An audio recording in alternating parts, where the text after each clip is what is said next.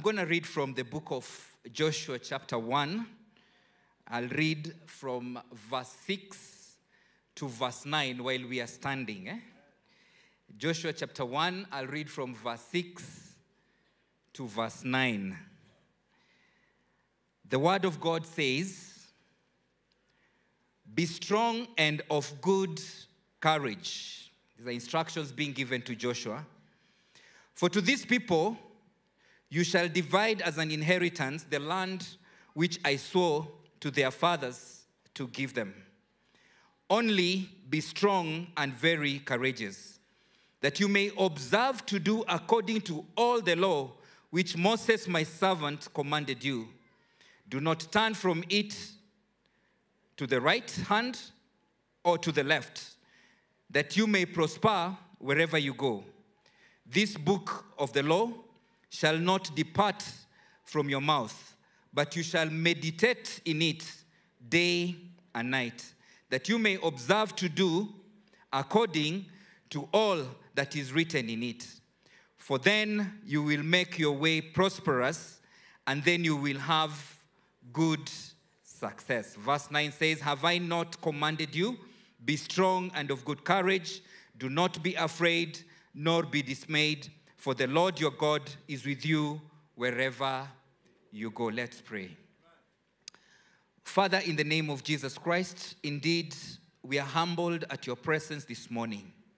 Jehovah, you've been a blessing to us from the time we walked into this sanctuary in the first service, in the second service, and behold, we stand in the third service to receive a word from you.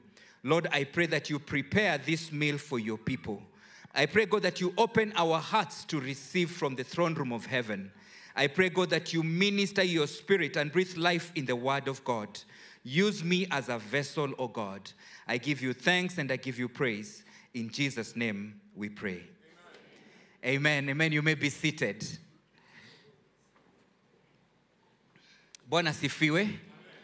Let me again take this opportunity to thank our GO for listening to the Lord and for being in time and in season, which is such a good theme for this year 2024. Our theme being advancing for conquest. Thank you, man of God, for listening to God. And also thank you for opening this theme up for us and creating a very good context that we are now flowing in as support pastors in this ministry. Again, to our resident pastor, picking up from there and being able to shape the context for us so powerfully last Sunday. We are just overwhelmed with the joy of the Lord as we stand to minister this morning. So God bless you all. Amen. The topic, same topic.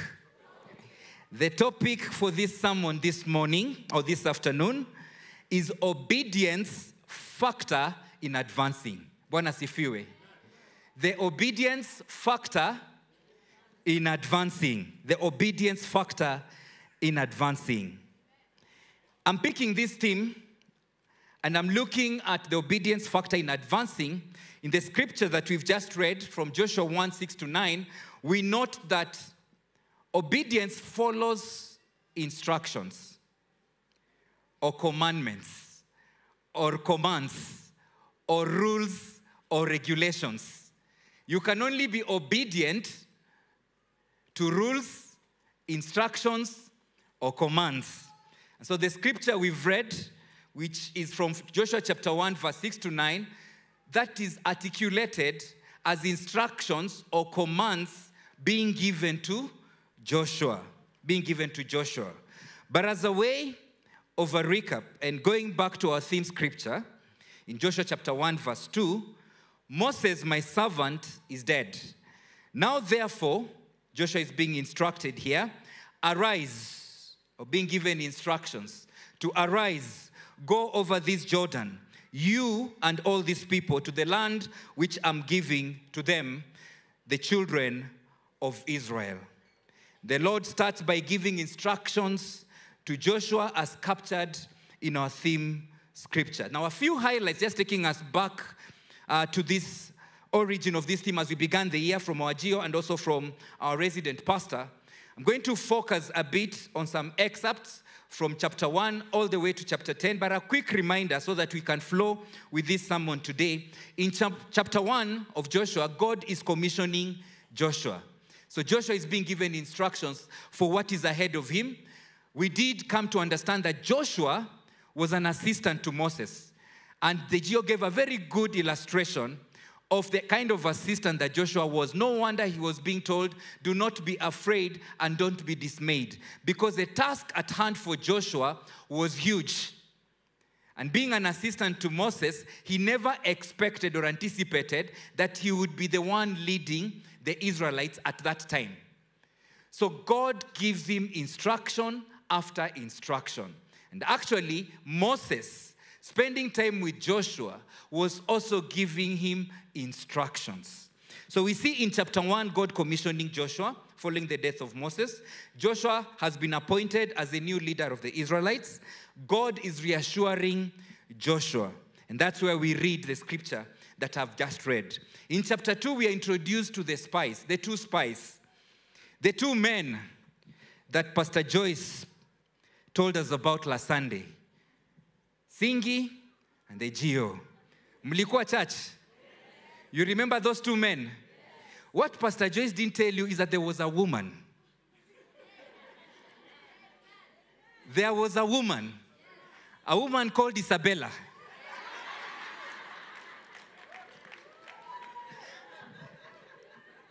Rahab. There was a woman called Rahab. So these two spies, when they were sent by Joshua, they went into the arms of Rahab, Isabella. Rahab is noted to have been a harlot. But God chose her to secure these two spies. God chose her to fulfill the purpose for which Joshua had sent these two spies. So what I want to tell you this morning, no matter the kind of person you've been told you are, or no matter the circumstances you find yourself that have defined who you are, the Lord can still use you. The Lord can still use you. The Lord used Rahab. But then these two men were not that smart, for information, because when they walked in, Rahab already had the revelation of who they were. He already knew that God had done something big in the hands of the Israelites. He had already known, if you read chapter 2, you'll see, he had already known that God had used the Israelites to conquer on the east of Jordan. And so as they are coming in, she is already aware of who these two spies are. And she had a plea for them. As you come, we know you are going to get victory. We know you are going to win. But as you win, remember my family. Remember me. And actually, just by that act, Rahab was saved. Together with her family. Do not underestimate yourself because of the conditions that you find yourself in, child of God. That is not the sermon though.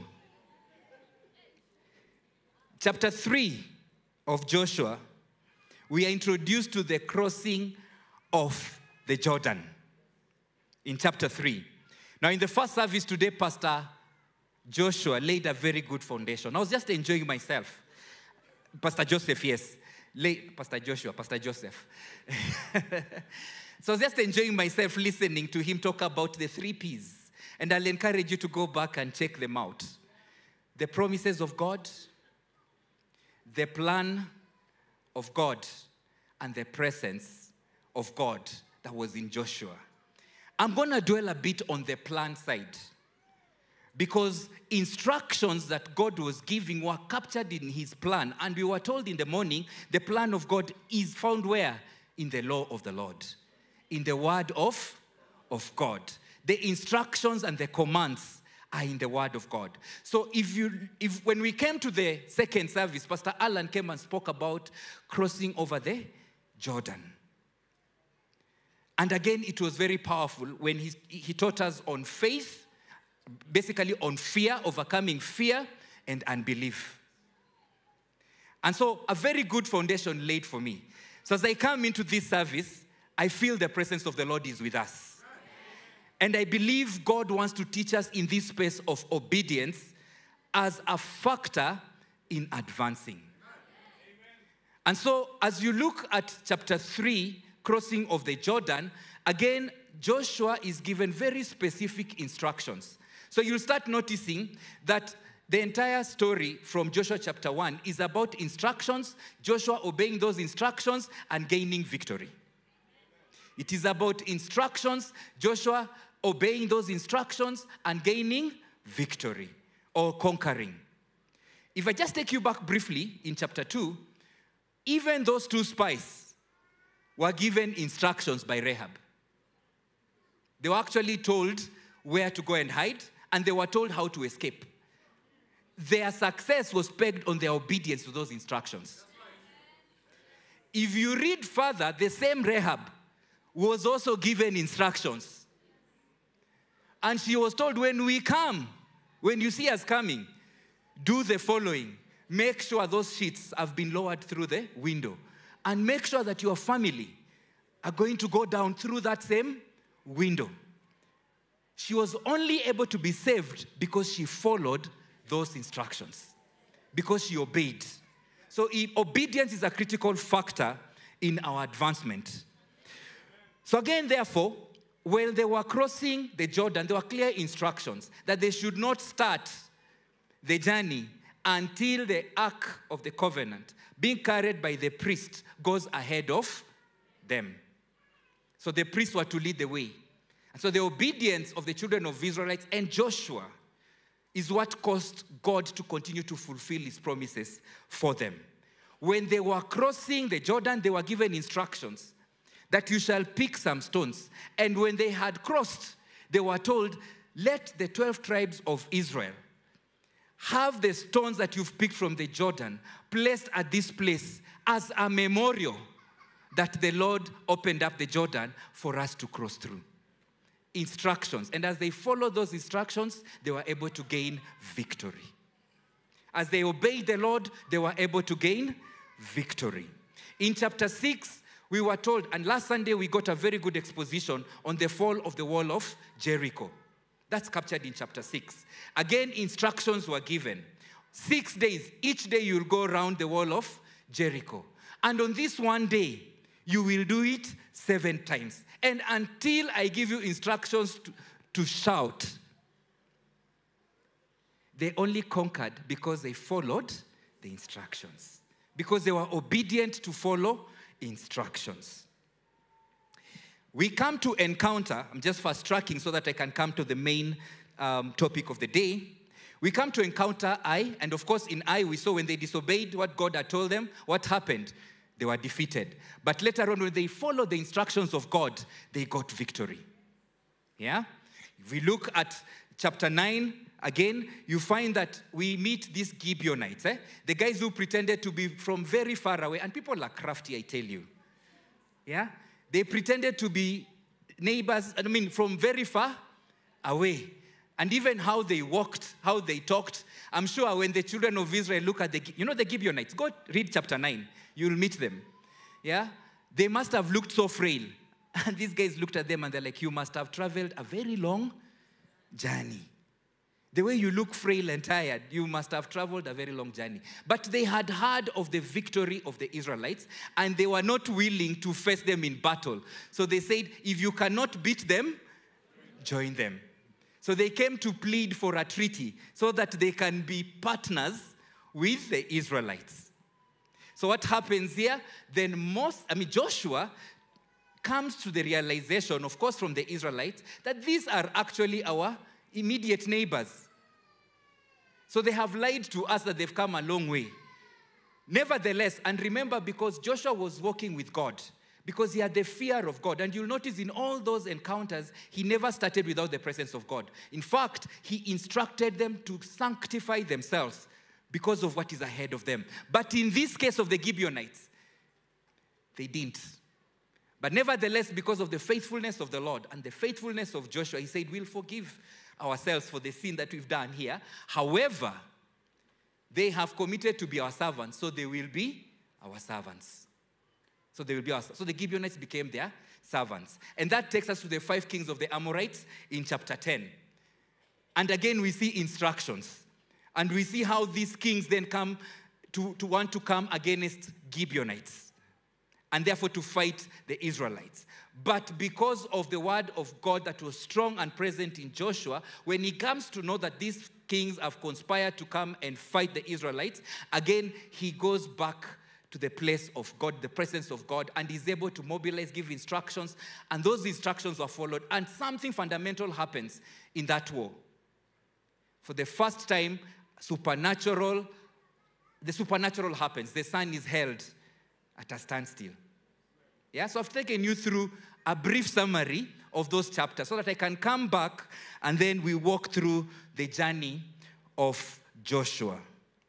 So therefore, we are introduced to the word obedience in chapter 1, as I said, when we read Joshua chapter 1, verse 6 to 9, which said, "Be strong and of good courage, for to these people you shall divide as an inheritance the land which I swore to their fathers to give them. Only be strong and very courageous." Instructions, commands, the law being given to Joshua. "That you may observe to do according to all the law which Moses my servant commanded you. Do not turn from it to the right and to the left, that you may prosper wherever you go." So the secret of Joshua's prosperity was in his obedience to the law of the Lord and living according to that law, meditating on it and not turning to the right or to the left. It says, "For then you will make your way prosperous, and then you will have good success."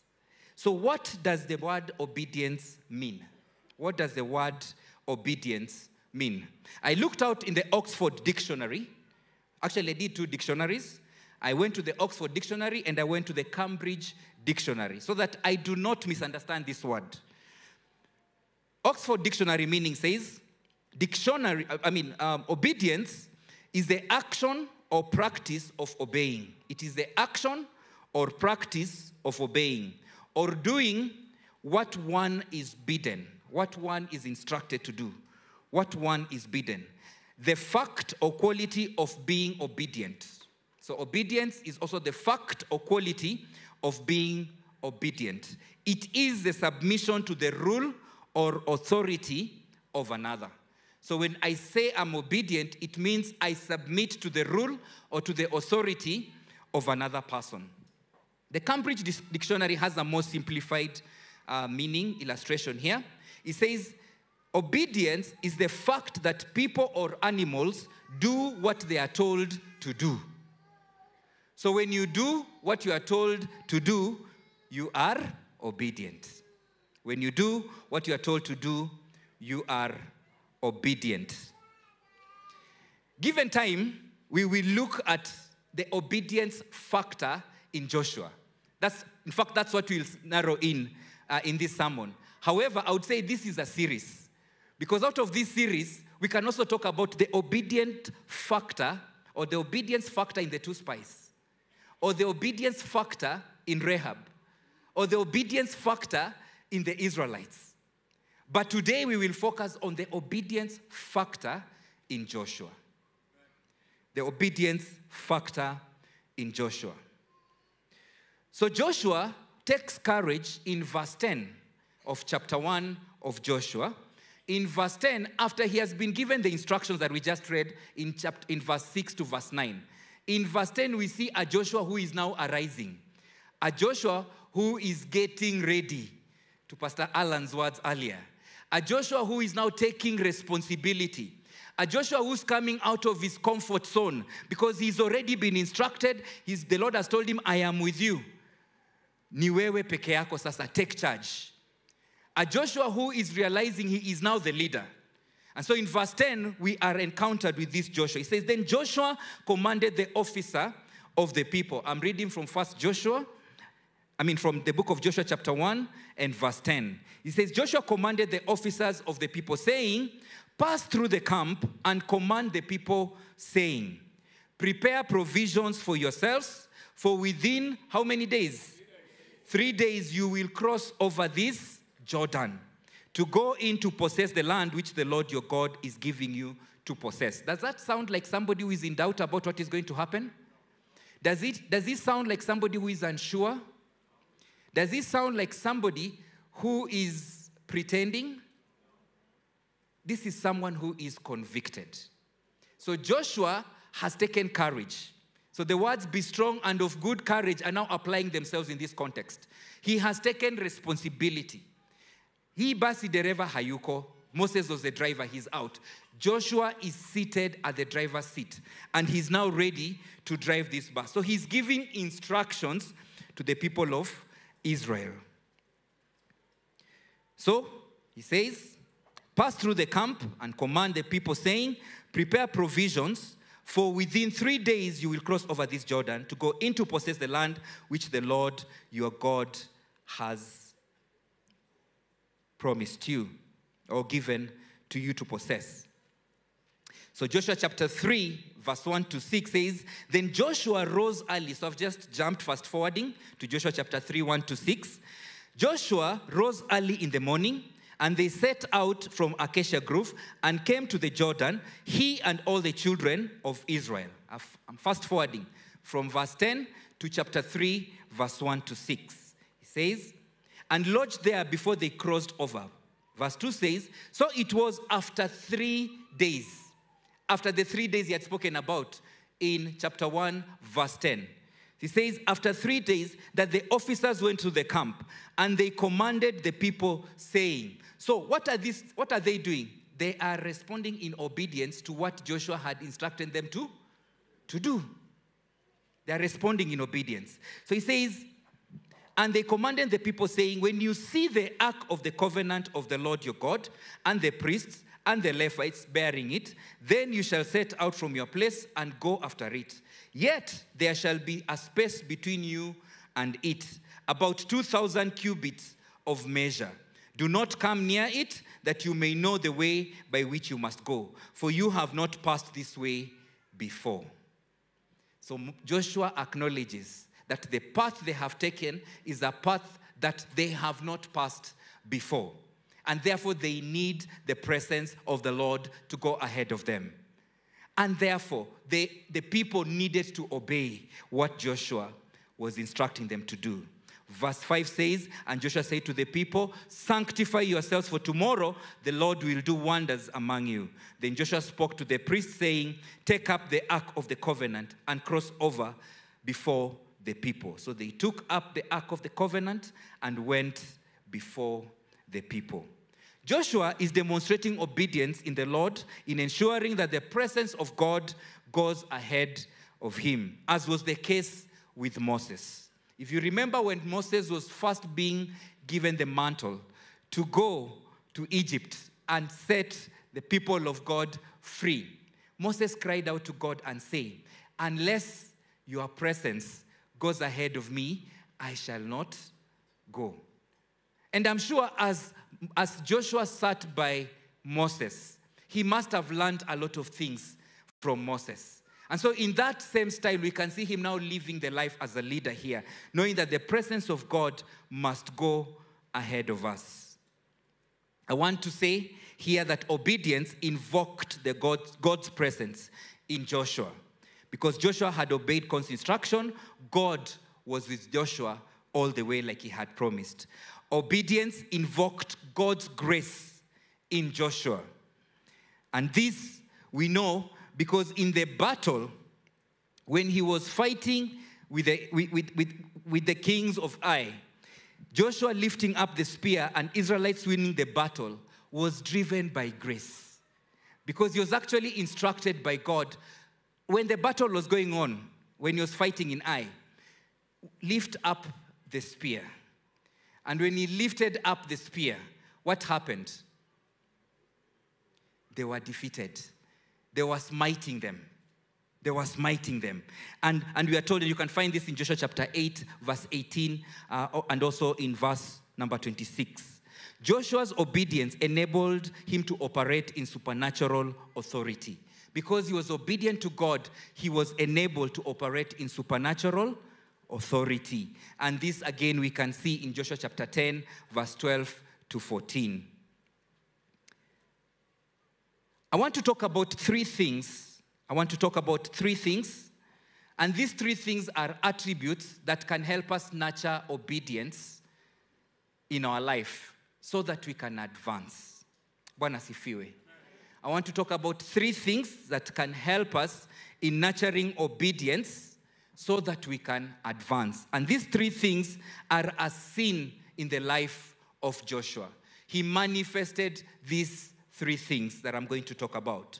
So in order for us to advance and conquer in 2024, in all spheres of our lives, we must be willing to demonstrate and live a life of obedience just like Joshua did. Joshua had a teachable spirit. Joshua had a teachable spirit. Joshua had a submissive spirit. Joshua had a submissive spirit. And Joshua had a reverent spirit. Not reverent as in pastor, reverent spirit. So I'll talk about those three spirits that were manifest in the character of Joshua to bring out the obedience factor in Joshua. So I'll start with the first one, which is a teachable spirit. A teachable spirit. If we are going to advance in what we are doing, then we need to seek that God gives us the grace to operate with a teachable spirit. A teachable spirit. What is a teachable spirit? A teachable spirit refers to someone who is open and receptive to learn new things. When you are open and receptive to learn new things, you are referred to as somebody who has a teachable spirit. It is a quality or an attitude that allows individuals to embrace knowledge. If you have an attitude and you always want to embrace knowledge, you want to know what is new, you want to know how things are done, you are willing to be taught how things are done, then we can say you have a teachable spirit. It appreciates different perspectives. A teachable spirit appreciates different perspectives. It is willing and accepts feedback or guidance from others. Ninajua unajipatia assessment sasa. You can assess yourself. Do I have a teachable spirit or not? You can start assessing yourself there. So if you're going to advance and conquer, one of the things you're going to trust on God for this year is that God will give us a teachable spirit. God will give us a teachable spirit. It says, having a teachable spirit involves being humble. Having a teachable spirit involves being humble. Having a genuine curiosity to explore and expand one's knowledge. So it means that you are willing to adapt and to grow based on new information or experiences. The reason most of us don't get promotions is because we think we know. We think we know. We think we have arrived. Have you ever worked with people who, when you start a statement, they finish for you? You start talking. You are the one who knows what you're supposed to be saying. But they take your word and they finish for you. That is not a teachable spirit. And sometimes we struggle in life. We are trying to advance, but we are not advancing because you've not given room within yourself for growth. So even when you are sitting in an interview, you are being assessed for an opportunity. They are looking for somebody who is the most thirsty for knowledge. Somebody who has an attitude that wants to be filled, an attitude that is mellow. Somebody who can be coined and twisted to make them fit in spaces or places where nobody else wants. But you are busy there demonstrating how you can do it, how you have done it, how you are the best. Sometimes in an interview, you can even say, I do not know, but I am willing to learn. That's a teachable spirit. Even in business, you find that you have an opportunity to be taught, to learn from others. You've just opened up a business at the corner. You are ignoring your environment completely. You do not even take time to see, this person also had a barber shop. What are the lessons I can pick from them? You ignore, you assume huyo hajui kunyoa, ama hajui salon. I am the one who knows. I'm going to teach them. And people don't come to your salon because your attitude can be read on your face. Do you know that? Your attitude can be read on your face. And because of that, people get to be repelled away. And then tunakuja kwa maombi hapa, you are always coming for prayer for God to bless your business. What you need is God to help you so that you can acquire a teachable spirit. A teachable spirit. That's what we need here. And so this is the spirit that Joshua had. And we can see this in Joshua's life. There are a number of scriptures, I'll just make a few examples here, that demonstrate that Joshua had a teachable spirit.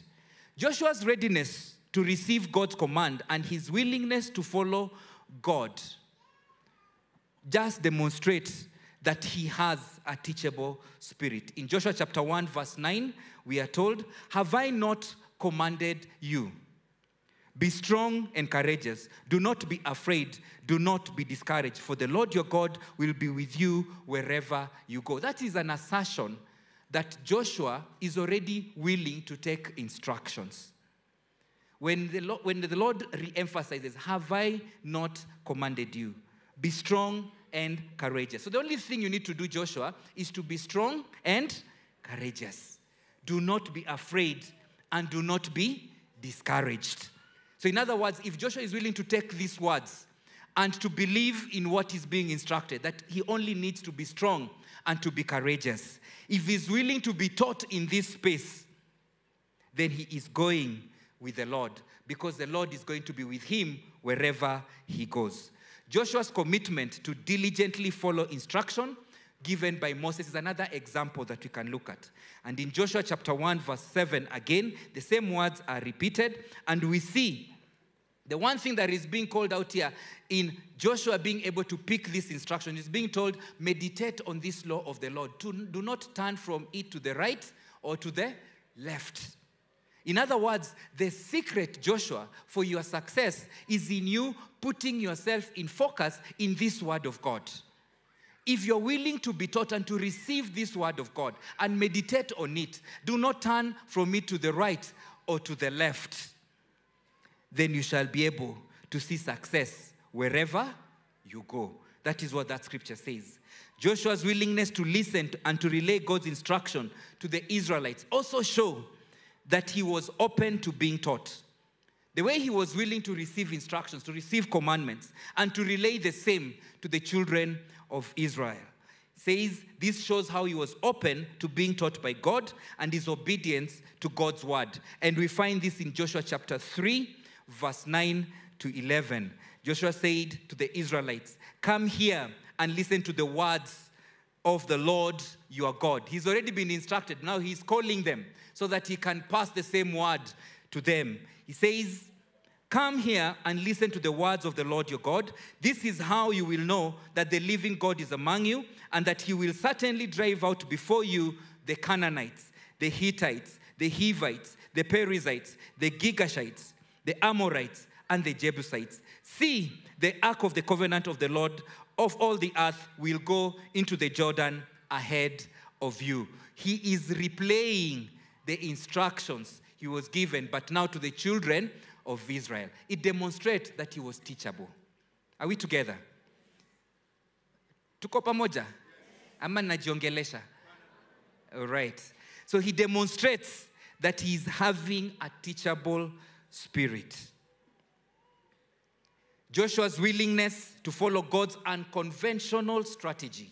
God had a very unconventional strategy in the invading of Jericho and the breaking of the walls of Jericho. It was not typical. But Joshua was willing to foolishly follow that unconventional strategy. And he says, this demonstrates his teachability. You can imagine you are being told, we can even read it, Joshua chapter 6, verse 2 to 5. Then the Lord said to Joshua, "See, I have delivered Jericho in your hands, along with its kings and its fighting men. march around the city once with all the armed men. Do this for 6 days. Think about it. Gio comes here and tells you, you know what? We are going to bring down that house that is next to the church. But what we are going to do is we are going to march around it for 6 days. That's the first part of the instructions. Under normal circumstances, Pastor Gishuki, we na hii koti yako yote. Is it normal for you to go and march around that building 6 days? Then you do day 1, you come back, you pause. You do day 2, you come back and you pause. You do day 3, you come back and you pause. 6 times. And then the 7th time, now you do it again. 7 times. And even after 7 times, you are told, while you are doing it, keep quiet. Until I give you instructions. And when I give you instructions, follow those in. Isn't that ridiculous? You as a mature, educated, learned person, because these people are not young. They're not, it wasn't Sunday school. You see the logic, wasn't it absurd? But Joshua chose to be foolish to his knowledge so that he can be taught. He chose to agree to be taught, even in the foolishness of the strategies that were coming up. And so here we are told, march around the city once with all the armed men. Do this for 6 days. Have 7 priests carry trumpets of ram's horn in front of the ark. On the 7th day, march around the city 7 times with the priests blowing the trumpets. When you hear them sound a long blast on the trumpets, have the whole army give a loud shout. Then the wall of the city will collapse and the army will go up, everyone straight in. Sometimes you are told to do things that appear stupid by your leader, but because you have a teachable spirit, please follow in the stupidness and do what your leader wants you to do. Are we together? The reason we fail to get the promises God has bestowed for us is because we despise instructions from the leaders that God has placed in front of us. God never makes a mistake about leadership. Leaderships are ordained in heaven. So if you are here and you are struggling and you are saying your boss is bad, you ask yourself, am I obeying the instructions my boss is giving me? Am I following the instructions that my boss is giving me? And I tell you a secret. When you follow those instructions, you will gain favor with your bosses. You will gain favor with your bosses. Because they will know this is an attitude that is teachable. Even when you make mistakes, they will overlook your mistake because they already know your desire is not to shine, but your desire is to learn. And as you learn, you become better. And as you become better, the objectives of that organization are met. A few proverbs, I'll just call out 2, but there are quite a number that speak about a teachable spirit. Proverbs chapter 16 and verse 20. The word of God says, whoever gives thought to the word will discover good. And blessed is he who trusts in the Lord. Proverbs 18:15 says, an intelligent heart acquires knowledge, and the ear of the wise seeks knowledge. I'll move to a submissive spirit. A submissive spirit. Now, a submissive spirit refers to a mindset or an attitude of willingly yielding or submitting to authority. The key word there is willingly. Willingly yielding or submitting to authority. That is a submissive spirit. Joshua had a submissive spirit. He says, the spirit or the attitude of willingly yielding or submitting to authority, willingly yielding or submitting to direction or to guidance. So if you willingly submit to authority, to direction, or to guidance, it implies you have a submissive spirit. So again, you can assess yourself. It involves being humble, being respectful, and being obedient. How is this shown in the life of Joshua. Joshua chapter 1, verse 16 to 17. The word of God says, then they answered Joshua. Now these are the Israelites, the scripture that the Geo read here earlier. They answered Joshua. And they answered Joshua demonstrating submission, I believe, because during the time when Moses was there, Joshua being with them, because if you notice, they said, we, and they made reference to the time of Moses. Joshua being with them, he must have shown them, because people are watching. By the way, when you become a leader, don't think that you've landed from heaven and come and become a leader. For those of you who ever want to be leaders here, the people you work with, the people you live with, the people you are with in ministry, those same people will judge you against the character that you demonstrate when you eventually become a leader. Because they know how you talk about your leaders. They know how you behave in the presence of your leaders. So never make a mistake. But let's read again this scripture and see here. It says, Joshua 1:16 to 17, then they answered Joshua saying, whatever you have commanded us, we will do. Wherever you send us, we will go. Just as we fully obeyed Moses, so we will obey you. They're demonstrating submission to who? Joshua. But they're making reference to how they obeyed Moses, how they were submissive to who? To Moses. At the time they were submissive to Moses, were they or were they not with Joshua? They were with Joshua. So I'm correct to say that Joshua was submissive to Moses. Tuko pamoja? Hiyo ni philosophy class. Kuna philosophy kwa theology? There is, eh? All right. Pastor Joyce amesema ni ukweli, kwa hivyo ni ukweli. So he says, only may the Lord your God be with you as he was with Joshua. Now with Moses. Joshua chapter 24, verse 15. Joshua chapter 24, verse 15. The word of God says, but if serving the Lord seems undesirable to you, this is now Joshua coming out so strongly because of the stubbornness of the Israelites. Remember, this is in chapter 24. So they've won a lot of battles, but they are forgetting where they've come from and the victory that the Lord has given them. So he now reminds them and tells them, but if serving the Lord seems undesirable to you, then choose for yourself this day whom you will serve. Whether the gods your ancestors served beyond the Euphrates or the gods of the Amorites, in whose land you are living today. But as for me and my house, we will serve the Lord. Again, Joshua demonstrating his submissiveness to the Lord Jesus Christ, despite the circumstances. He demonstrates consistency in a submissive spirit. He says,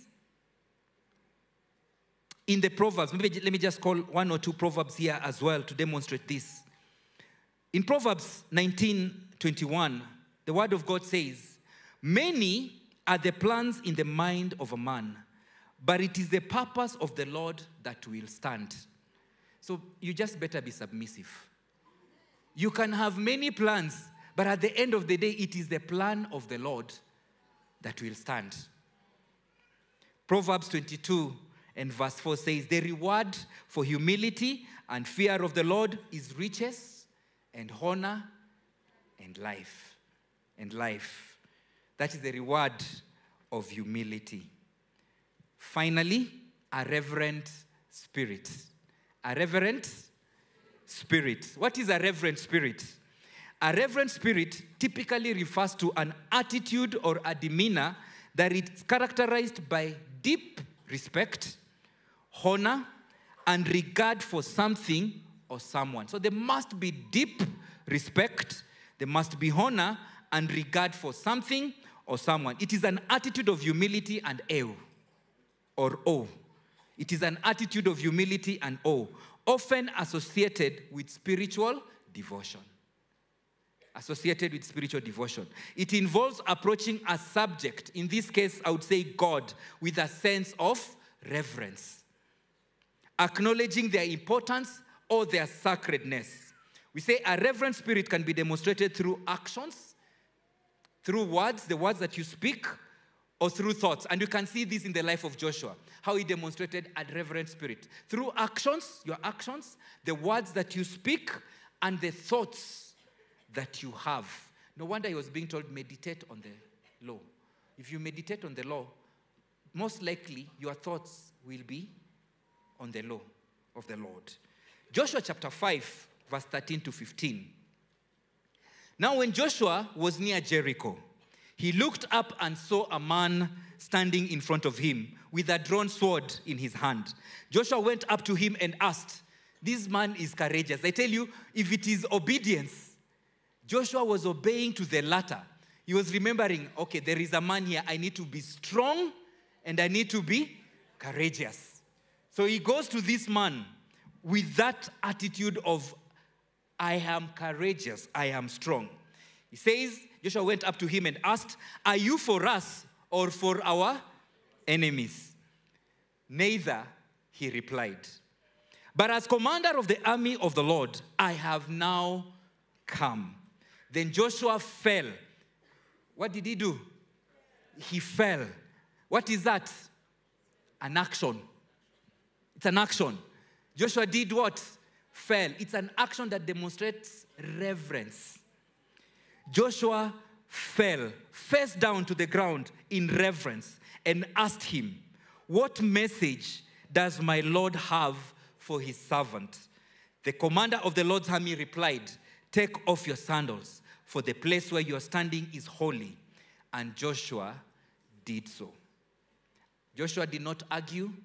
Joshua did not ask, oh, and who are you? And which order of hierarchy are you? Which rank are you? He simply obeyed. He simply obeyed. Joshua 9:14. The Israelites sampled their provisions but did not inquire of the Lord. Then Joshua made a treaty of peace with them to let them live. And the leaders of the assembly ratified it by faith. This is in respect to the Gibeonites. If you remember the Gibeonites. Joshua again demonstrates in reverence to God that because these people have come and we already made an oath for them, it is in us, according to the law that I meditate in day and night, it is behaved in us to then agree with the oath that we committed. Reverence right there. One or two proverbs that can cause us to think and reflect as we go on. Proverbs chapter 1 verse 7. The fear of the Lord is the beginning of wisdom or knowledge, but fools despise wisdom and instruction. So if you despise wisdom and instruction, you are, I didn't say. Proverbs 9:10, the word of God says, the fear of the Lord is the beginning of wisdom, and knowledge of the Holy One is understanding. Knowledge of the Holy One is understanding. I want us to be upstanding. As I conclude this service or this sermon, the three things that we need to work on so that we can catalyze the obedience factor in us in order for us to advance in 2024. We need to seek that God will give us a teachable spirit. A teachable spirit. That God will give us a submissive spirit. And that God will give us a reverent spirit. I want you to take a moment in your life, in your business, in the things that you've been doing. Can you clearly see where you have been proud and not willing to learn? You have an opportunity. The grace is here, and God can turn it around for you. You can go before God. He will hear you. He understands your situation. Are you desiring of God to have a submissive spirit? You can go before the Lord.